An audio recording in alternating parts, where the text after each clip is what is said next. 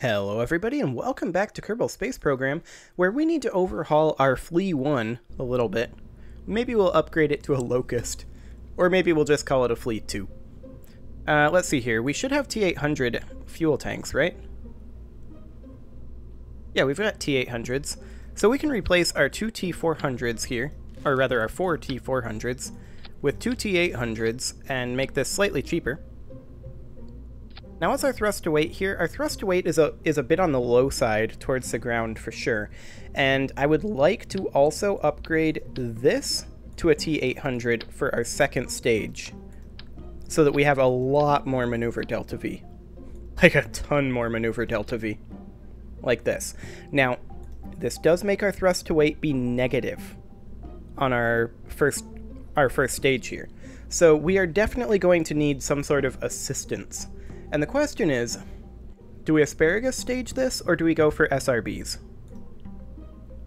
Well, we do have access to thumpers, and that might be a good choice for right now. So we can just SRB this, I think. Let's go ahead and have dual radials. We definitely don't need more than two thumpers to get this thing off the ground. Something like this here. Come on, I just want it there. Okay, and then, yeah, that should be fine. So we'd want this to assist the stage, and then we get rid of this. When we stage off the first stage, I want the second stage to immediately fire. That's how I'm used to my rocket designs working. This one hasn't up until that point, but it's a little awkward. So what's our thrust to weight here right now in this stage? 2.08. That's a little on the high side. Maybe we should limit the thumpers down to 50% thrust? 1.3 thrust to weight ratio. That's a lot better. I like that thrust to weight. Now, I also want to do aerodynamic nose cones on these. That's going to adjust our thrust to weight slightly, I think. Did it not update? Or did that just not add enough mass? They're only 0.3 tons. However, look at this. We have an issue with our craft having way too much mass. So we're going to have to save this, and I am going to save it as the Flea 1. And we need to upgrade our launch pad. Our launch pad just can't handle this kind of weight. So let's upgrade that. It's relatively cheap to do the first upgrade. And I'd love, once again, to upgrade mission control, but that's not a thing. And actually, we haven't checked for a second contract in a while. Haul a Terrier into flight above Kerbal? That's moving really slow in the upper atmosphere. I think not.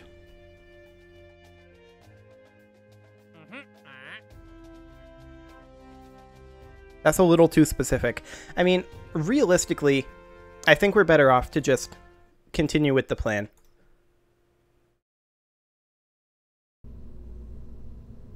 Okay, so let's go ahead and launch this.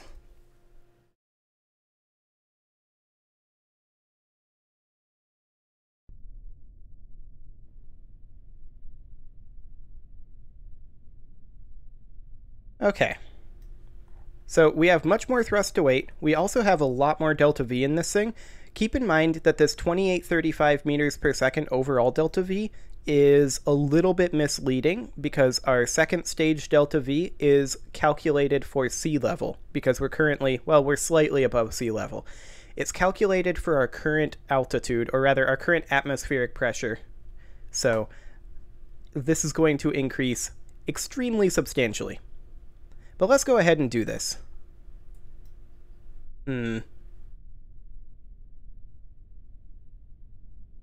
These are on the wrong side. We're going to want to be tipping this direction. And so I think we'd be better off having them on the sides, on the other sides. Let's recover this and flip them around.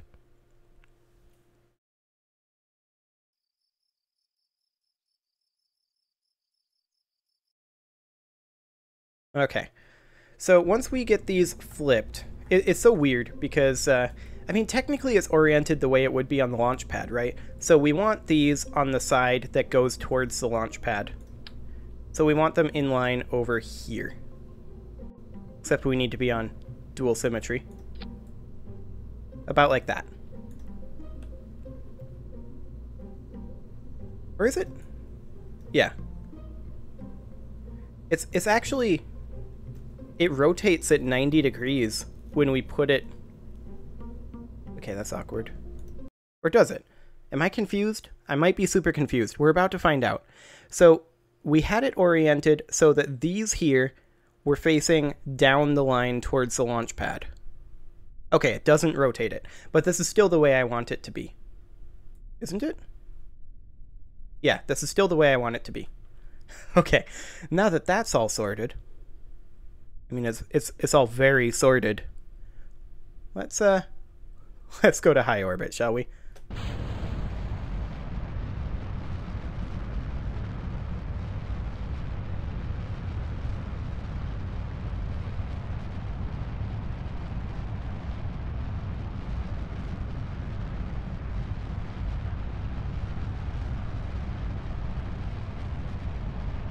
Do we need more thrust to weight in this thing? I guess we'll have to look at that. 1.3 thrust to weight feels maybe a little on the low side. Maybe we should target 1.5.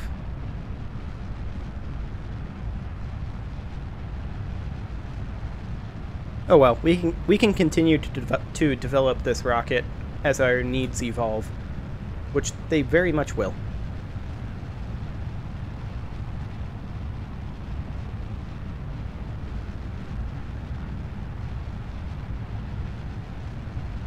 And you can see our delta V is actually going up and up and up and up as we go up and burn all out of this first stage. It's kind of insane. Okay, I'm not going to gravity turn until these thumpers are off. And our apoapsis is actually quite high right now. So we're going to want to gravity turn very sharply here. Okay, thumpers are gone. We are currently plenty high, but I want to keep going, actually. But we do need to gravity turn. There is no doubt about that.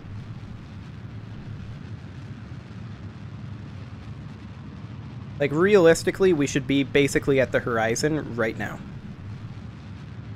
Trying to get some horizontal speed. Some measure of horizontal speed. Okay. There's our first stage gone. And we are going to burn a fair amount of fuel here. I still want to be going up, so I'm okay with burning here. Yeah, we're in space, so I'm perfectly fine with burning here. That actually carried us nicely, that first stage.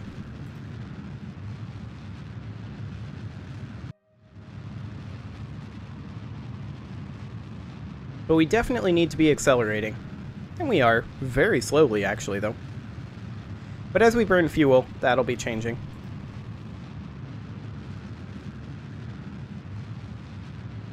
And we're targeting what, around 300 kilometers probably, unless we run out of fuel?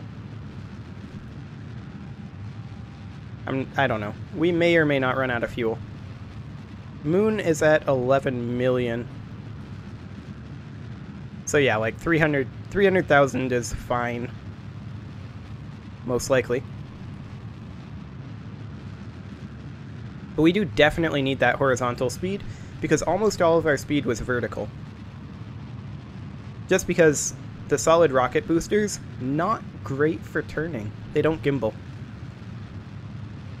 It's a wee bit awkward. Is 144 considered high orbit? I don't know actually what the threshold is. Let me check it. Kerbal high orbit. 250K. Gotcha. So Kerbal high orbit is 250K, so we definitely need to be higher than this. So we can just continue burning right now until we get our apoapsis up to there. It can be an elliptical orbit. We don't have to circularize into high orbit. That's fine. For our moon rocket, we're definitely going to asparagus stage it, though. This SRB system just isn't going to cut it. Okay, I'm going to wait till we get a little closer to the apoapsis at this point.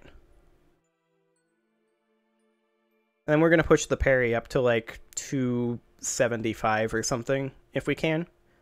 And then we'll lower this down to around, maybe something like 30, 20, somewhere in there. Once we get to the periapsis and run our experiments.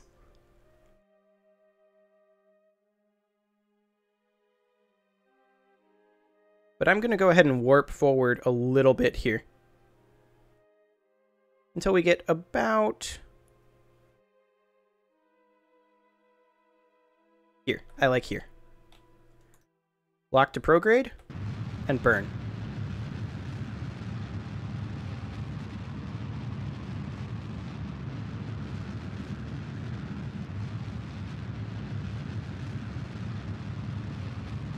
How much fuel do we have left?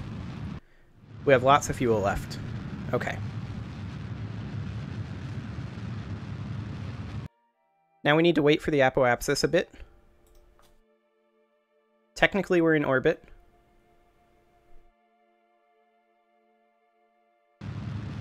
And let's push the periapsis up.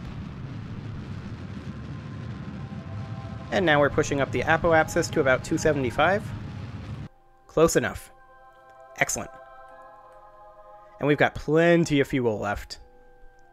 So let's go ahead and warp around until we get into high orbit. Oh, hello. We can actually EVA here. And that's exactly what we're going to do. Oh, we should have SAS on. Go ahead and lock retrograde at this point, I think. And we'll go ahead and collect that EVA report. We're going to continue looking for islands. EVA. Grab that. Lock retrograde. Anything else? Let's go ahead and turn on the audio alert and the time warp stopping. Okay, that's highlands, grasslands, highlands, grasslands, highlands. Hello. In space high. That's what we're looking for.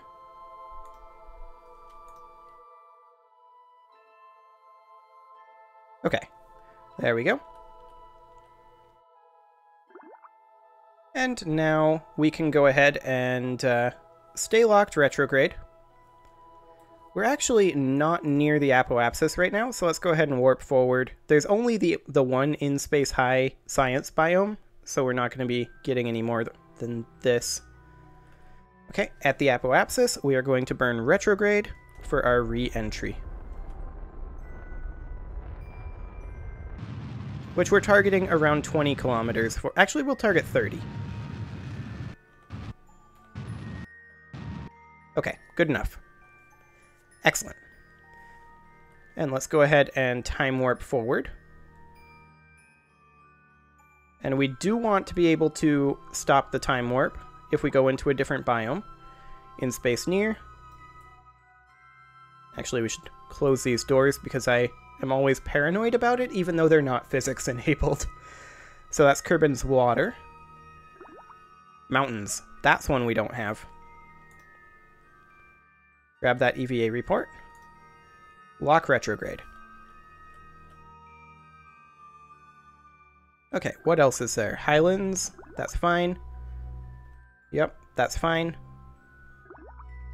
Highlands is all fine. Grasslands. Mountains. Deserts. We don't have that. EVA, grab it. Board back in. Lock retrograde. Highlands. Mountains. Highlands. Deserts. Highlands. Deserts. Shores. Hello. Okay. We're also going to stay, or rather, we're going to collect this. And I'm going to quick save here. This may be a terrible idea. We're going to see.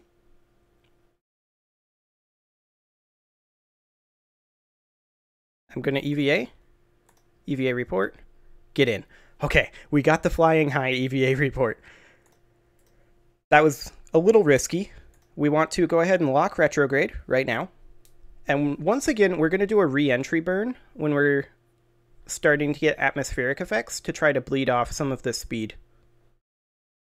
I would like to do a radial burn, like radial retrograde, to burn off just the apoapsis while keeping the periapsis, but we don't really have the maneuver nodes for that, unfortunately. So I'm going to physics warp forward until we start getting those atmospheric effects. And right at around 50 kilometers, as usual, we're going to go ahead and do our re-entry burn. And we've actually got 1 kilometer per second to burn here.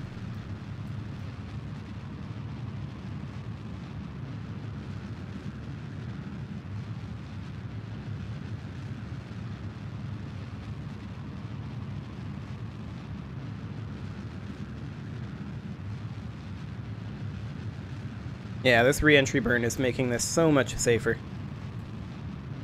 Like, look at this. We're already down below 2 kilometers per second. Easy peasy.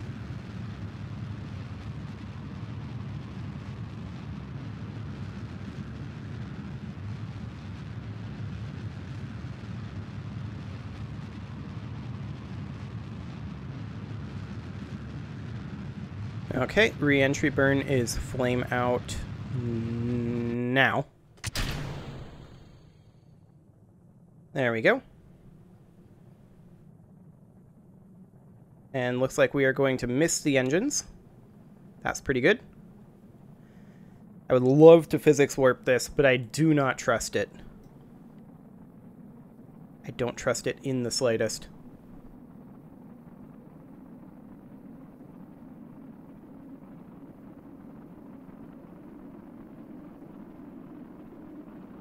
We're going to be under a kilometer per second here pretty soon, though, so that's good.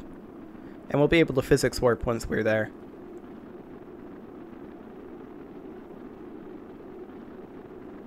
With the heat shield, Jeb is holding attitude quite well.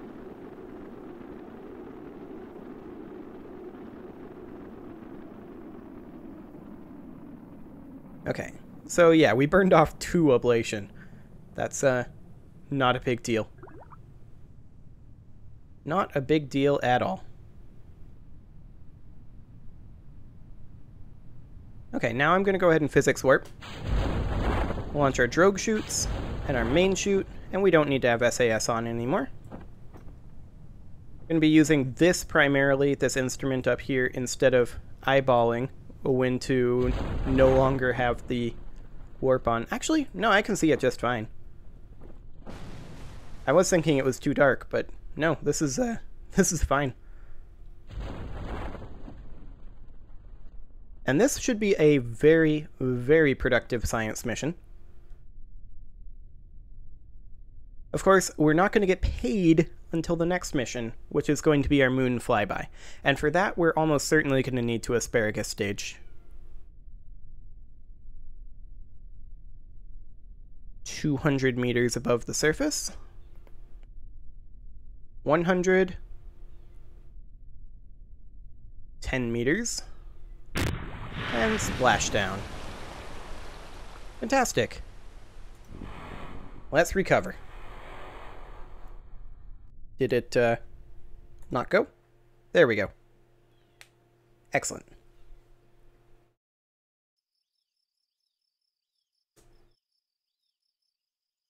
Okay, so we got 149.2 science. Yeah, that was a good one.